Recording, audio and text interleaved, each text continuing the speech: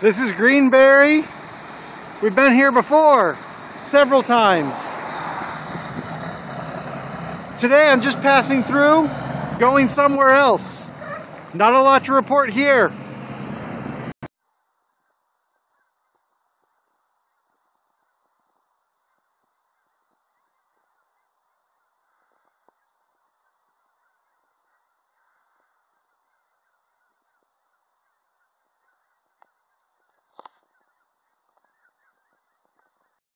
This is the Willamette Finley National Wildlife Refuge. Back in June and a few other times we went to the Snag Boat Bend unit of the Finley Wildlife Refuge, which is only administratively connected. It's on the other side of the river, different ecosystem because it's riverfront. This is wetland with a small creek, and this is the much larger section. I've been here before. The last time I was here was in December. This is the first video capture I have of it. And it's, hey, there's a lot going on. I can hear the birds. I can see the birds.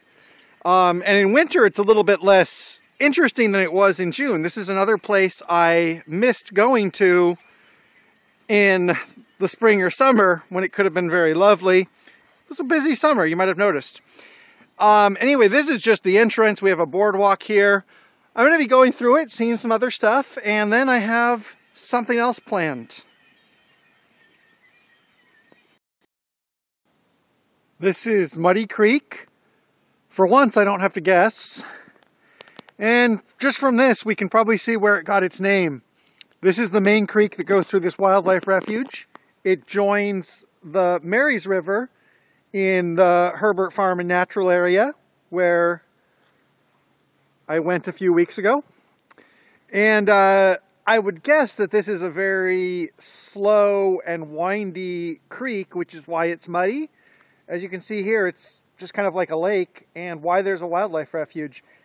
Also here, it's not channelized. It's let to be a wetland with many side channels and overflow lakes and the like, which is very good for the wildlife. It's not the most beautiful thing in a classical way, but I certainly appreciate it. And now we're going to continue up the road. Here's a large pond, perhaps somewhat artificial. It looks like there's a berm around it, maybe a pump on the other end. There's birds out there. They look like white birds, perhaps pelicans or egrets. Perhaps many different types of birds. And I'm curious to go there. And here it says hiking, but no vehicles. No hunting. Over here, area closed November 1st to March 31st. Which I kind of dislike that it says hiking, but then it says area closed in a different sign, a different area. A little bit confusing, but I'm going to assume that this area is closed. And it's something where I could probably go there and it wouldn't cause too many problems, but kind of a Kantian categorical imperative here. I don't want every visitor to this park to go over there and scare the birds away, so I'm not going to either. I'm just going to enjoy them from afar.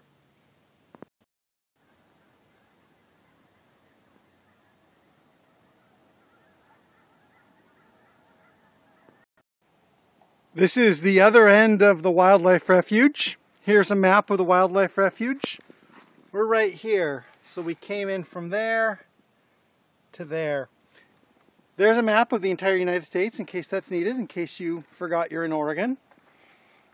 And here's the exit to the refuge, or the entrance and the exit. And here's Bellfountain Road. We've been there before. So I'll actually say what is in plan, which is, as we remember, I've walked everywhere between Vancouver, Washington and Corvallis over many years and even decades. And I was thinking, what's the next step in that? Problem is, between Corvallis and Eugene, there's about 40 miles of road. And I don't want to walk it all in one day. So what I'm thinking of doing, and who knows how long this will take when I'll get around to it, is Bellfountain Road parallels 99 West, which isn't a really good road to walk on. I don't know if Bellfountain is either, so I was thinking I'm going to take my bicycle, ride down, and then walk back a few miles and see how many little strips like that I can stitch together. So this is the next step in the logic. And also I'll just see what's along the road. We're walking along the road. We'll be walking along it for a bit more. Over on our right, we're still on the border of the wildlife refuge. Not to a place that is accessible, but that's still wildlife refuge over there. Another time of the year I could actually open that, but it doesn't look like I can right now. So I just passed the edge of the wildlife refuge over there. Been walking for a while. And I will be walking for a while longer along this road. It's a pretty good day for a walk. It's December, but it's a little bit warmer than usual. Perhaps due to climate change, perhaps just due to variation in the weather. And it's a perfect day for a walk because it's not too cold, not too warm. I don't have problems staying hydrated, but my fingers aren't frozen.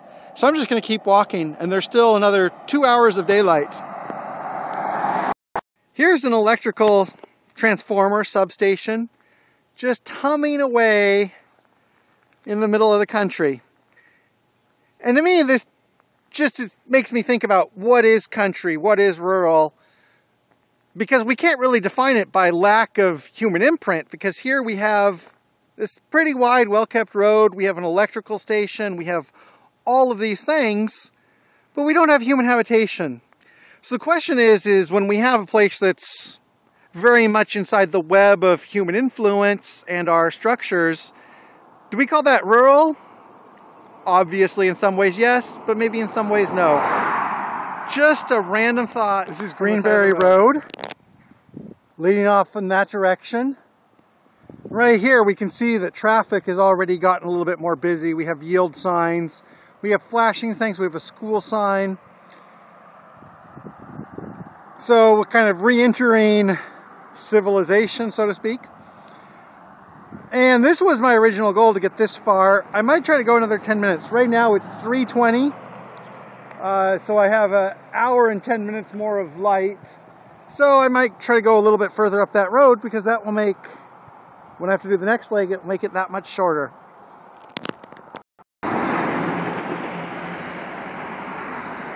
This is Llewellyn Road and Bellfountain Road.